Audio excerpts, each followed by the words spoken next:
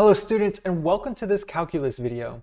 In this lesson, we're going to be learning about particle motion, and specifically velocity and acceleration. So go ahead and grab your calculators and let's get started. So as we're looking at these problems, we're talking about the position, velocity, or acceleration of particles. And normally what we're going to be saying is that they're just moving along a line on the x-axis, and they can go back and forth. So right here, we're going to start looking at velocity and average and instantaneous velocity. We're going to be using p of t as the position function. And you can also think about p of t as the position function, or what is also common is things like s of t or something like x of t. Any of these are very common, and it's going to specify like this function x of t defines the particle's motion or the particle's position on a certain x-axis, a certain line, something like that. And so what is average velocity? Well, if we have the average velocity on the interval from A to B, well, all that's going to be is P of A minus P of B over A minus B. And you might think, okay, that looks pretty familiar, and it should, okay? And then if we're talking about instantaneous velocity, we're going to be looking at that at x equals c. Well, when we're talking about instantaneous velocity, we just really want p prime of c, and that's going to get us there. And so what we're talking about is, when talking about velocity, we're talking about the rate of change of the position. What's the rate that that position is moving? And that's what gets us velocity. And notice here, I have specifically not said anything about speed because velocity includes direction.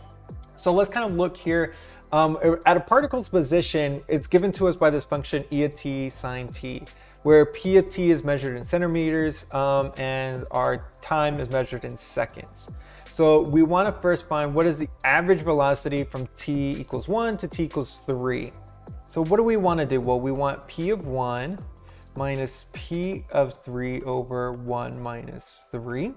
And that's what's going to get us our average velocity, because we do have our function p right there. And after I put this into the calculator and I've calculated this a little bit, I got negative 0.547 over negative 2, which simplifies to be 0.274. Remember, 3 is necessary, but if you can get to 4 decimal places, always go to 4 decimal places. But we haven't done what are the units. So my y values up in the numerator of that fraction, I have the position minus position. So what are those units in terms of? Well, that is measured in centimeters. So in my numerator, I'm going to have centimeters. And then in my denominator, that's just t, that's just my time. So then that's where it's going to be, well, how is our time measured? Well, that's going to be in seconds. So centimeters per second here. And what I want to do here in the next one is we want to find the instantaneous velocity of the particle at t equals 1.5. We want to say that v of 1.5 is equal to p prime of 1.5. Okay. Well, we need to first find p prime of t. So p prime of t. So what is that going to get us? Well, you're going to have to use the product rule here. So you expand this, we're going to get e to the t of sine t plus e to the t of cosine t. We're just going to kind of leave it like that because that's kind of easy to work with. You could factor out if necessary, but in these kind of free response questions, you don't need to do that. And so let's substitute 1.5 into all of those. When you substitute 1.5 in, you get 4.787. And again, we want the units of measure. So kind of like what we had in our average rate of change, we have the numerator over the denominator, we have centimeters per second. And so that's how we can find the average rate of change, and we can also find the instantaneous velocity. So we're talking about velocity, we are given the position p, and we're able to determine, okay, what is the average or what is the instantaneous velocity. So moving on, we want to make some connections to what we've been doing. So I said earlier that things were going to be pretty similar to what you've seen before. And that's because when we've had the slope of the secant line, well, we knew that was going to be f of a minus f of b over a minus b, right? If we just kind of change that and we have the position function, we have p of a minus p of b over a minus b. Well, what does that get us? Well, that gets us average velocity. So you want to think about, okay, we have the slope of a secant line connecting 2 points. We're also finding the average velocity. And then in terms of instantaneous velocity, well, we said, well, okay, in order to find that, that's going to be p prime of c. And if we just had like f prime of c or something like that, that would just be the slope of the tangent line.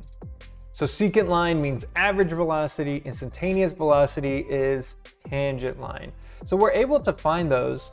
And so kind of let's make a further connection here. If we wanted the average and instantaneous acceleration, well, average acceleration on A to B would be the velocity at A minus the velocity at B over A minus B. Well, what you also want to keep in mind is that the velocity at time t is equal to the derivative of the position function at time t. So you just want to remember that as you're going through here, is that, okay, if I don't have the velocity, all I have to do is take the derivative of the position and then boom, I have the velocity function. So if we want instantaneous acceleration at time c, well, all we would need there is v prime of c. Well, we can also think about this as p double prime of c. So if we can take the first derivative of the velocity, then we get acceleration.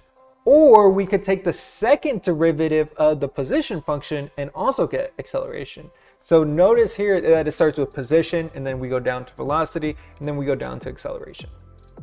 All right, so kind of from before on our last problem, we have the same function, e of t, sine of t, and that's going to be our position function. So we want the average acceleration. So what I kind of want to do here is, all right, I want to find the velocity at time t. And velocity is going to be p prime of t. All right, so in order to find p prime, we need to use our product rule.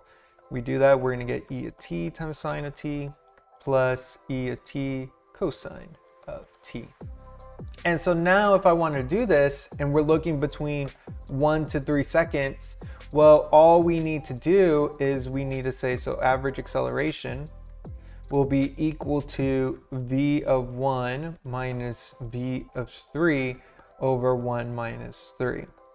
And we put this into our calculator and we get negative 10.403. So kind of unit analysis here, we want to think, okay, what is our velocity measured in? Well, our velocity is getting measured in centimeters per second. And then in my denominator right there, I have time in my denominator, so that's being measured per second. So I get divided by second. And so when I actually do this unit analysis, I get centimeters per second times 1 over second. And so my seconds become squared. So this acceleration is centimeters per second squared. And that's exactly how you're supposed to be writing that. And lastly, we want to get, okay, what is the instantaneous acceleration of the particle at time t equals 1.5? Well, we now need a of t so that we can get that instantaneous acceleration. So what is a of t going to be? Well, that's going to be v prime of t. And so we have v of t in our last problem. So let's take that derivative. And so if we take that derivative there, that's going to be 2 product rules. Oh geez, so e of t times sine of t plus e of t cosine of t plus e of t cosine of t minus, because the cosine is going to be negative, so minus e of t sine of t, because on the second one we have cosine of t and that's the derivative, that's negative sine. All right, so what I notice here is that I have negative e of t sine of t and positive, and then I have plus 2. So this is going to, when I simplify this, I get plus 2 e of t, e to the t of times cosine of t. This is so much going on here. All right, so what I want here is a of 1.5. So since that's my formula, you just need to substitute 1.5 in for time, and you're going to get out 0.634. And then what are our units? Just like last time, they're going to be centimeters per second squared. And so that's your introduction to how we can connect position, velocity, and acceleration. In our next video, we're going to solidify this, what they mean and how they connect to f, f prime, and f double prime, and we're going to start using them in some graphical problems. If you're not getting the exact same values that I got here, please reach out to me. Maybe you're not in radian mode or something like that, but I can definitely help you if you reach out to me. I'm Mr. Hernandez, and this was Mr. Hernandez Teaches.